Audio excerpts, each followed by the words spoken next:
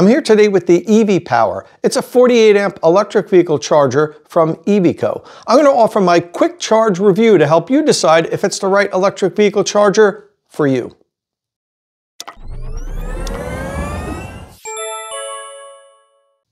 Welcome to the very first of a new series that I'm offering here on State of Charge called Quick Charge. It's a condensed version of my electric vehicle charger reviews. If you follow this site, you know I do very comprehensive deep dive reviews of electric vehicle charging equipment. Sometimes videos as long as an hour long. Some of my followers have had, Tom, I really love your reviews, but is there any way you can make them shorter? So what I'm going to do from now on is offer my full reviews as I've always done, but then also offer what I call a quick charge review, which is basically that review condensed in 10 minutes or less.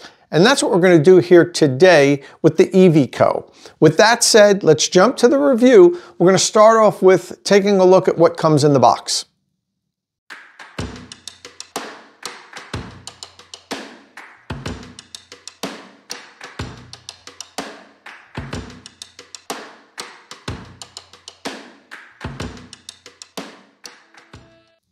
So let's see what we have here. We've got the body of the unit, cable, the J1772 connector, which is a good, robust connector. I like this connector.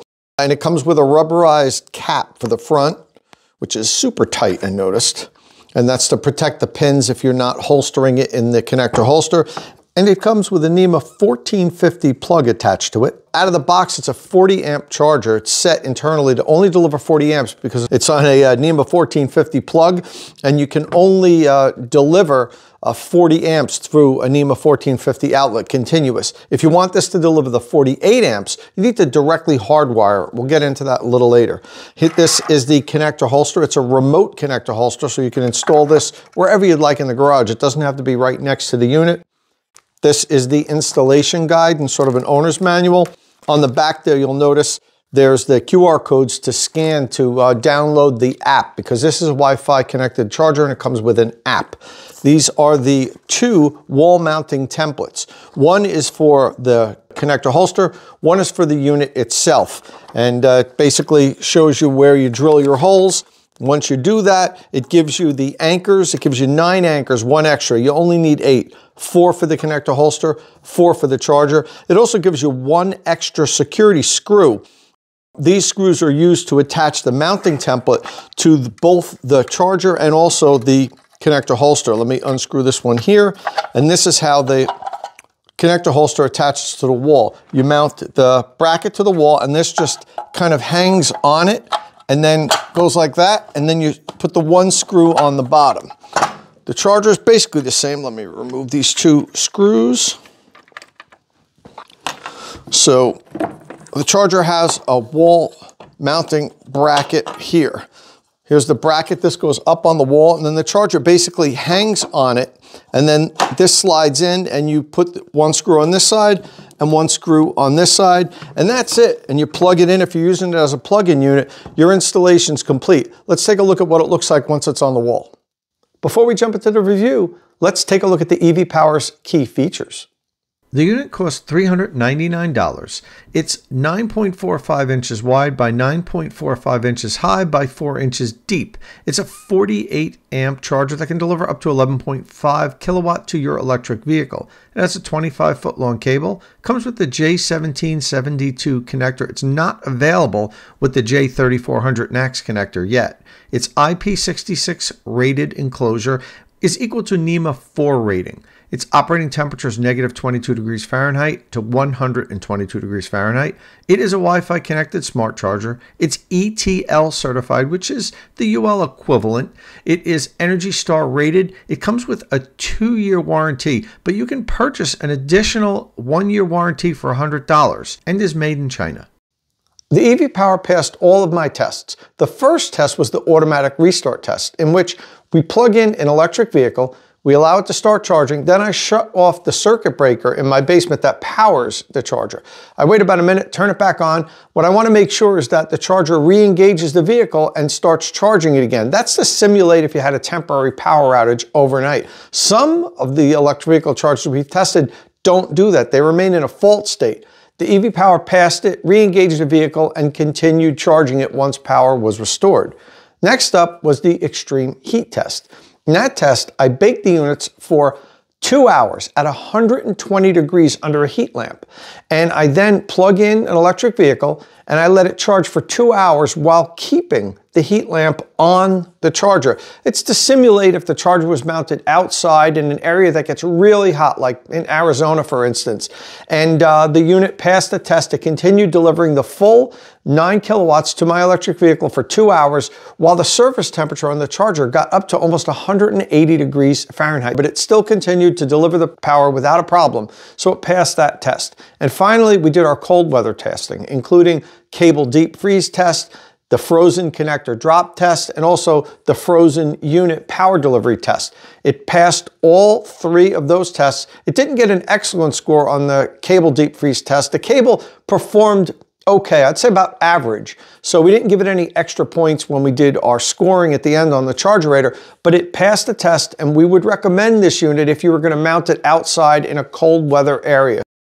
It's also a Wi-Fi connected smart charger. You have to download the app from Eviqo, pair it with your charger, and then you can set schedules, view the charging information like the power delivery to the car, your line voltage and amperage. You can actually lower the output to the vehicle within the app. You can never exceed what the internal dip switch is set at, though. You can only lower the power.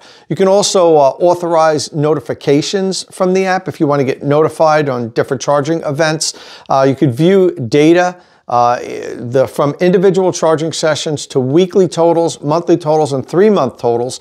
And you could view not only the power delivered to the vehicle, but also your cost to charging in all of those categories, as long as you populate the app with your local electricity rates. You could set up 3 different schedules for time of use charging plans, and you could set an individual per kilowatt hour cost to each one of those 3 schedules, because sometimes people pay different amounts with different charging schedules. So overall, I found the app to be okay. I think that it could be reorganized and optimized, made a little bit better, but it does contain a lot of information in there and pretty much all that you need from an electric vehicle charging app. State of Charge is powered by Qmerit. After I've helped you decide which electric vehicle charging equipment you're going to buy, follow the link in the description of my videos and let the EV charging installation professionals at Qmerit install it. The unit has a long 25-foot cable, which is the longest that it's allowed by code. Really nice, robust connector, very well built, strong connector. Comparing this to some of the other connectors that I've reviewed here, it's really kind of at the top of the list. It's in my top 5 connectors for sure. Very well made, good rubberized grip, and a metal tab on the top. Most of the time these are plastic and they're more prone to breaking.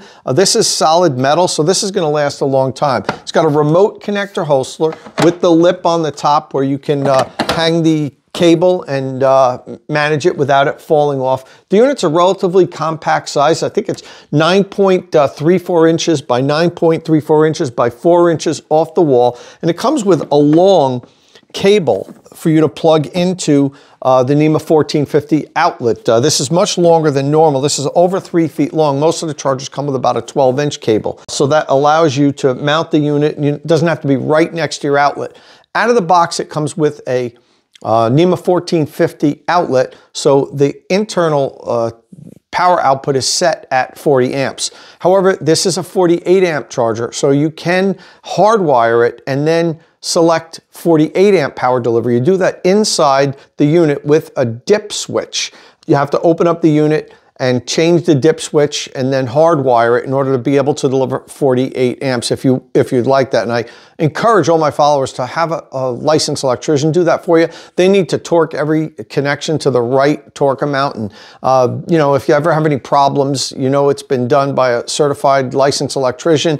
You don't have to worry about it. It seems like a simple thing, but I urge my followers not to do that themselves. As for my ratings, the unit scored the highest on our Chargerator that any unit has ever scored. It got 98 points. When we translate that to a 5-star rating, it got 4.9 stars out of 5. I then offer my own personal score and average them in. I gave the unit 4.2 stars out of 5, which is very high for my own personal ratings, not quite as high as the Charger Rater gave it, but that gave it the final score of 4.55 stars out of 5, one of the highest rated units that we've ever tested here. It's definitely a good unit, and it's going to be added to our recommended charger list. I think with a few minor tweaks, it can be an outstanding unit. But even as it is out of the box now for only $399, it's a very good charger at a very good price.